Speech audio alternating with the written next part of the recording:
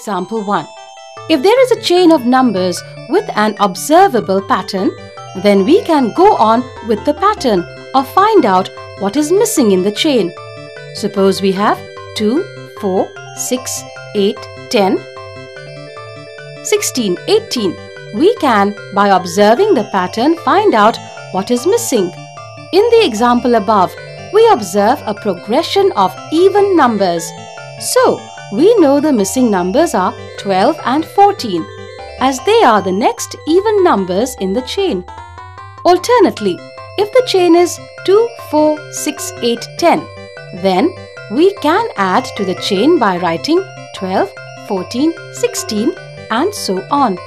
In the same way, if the chain is 3, 6, 9, 12, 21, 24, we can find the missing numbers as we can see that the chain is made up of numbers in multiples of 3.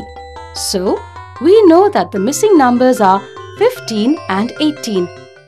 For more entertainment, log on and subscribe to www.youtube.com/VenusKidsWorld.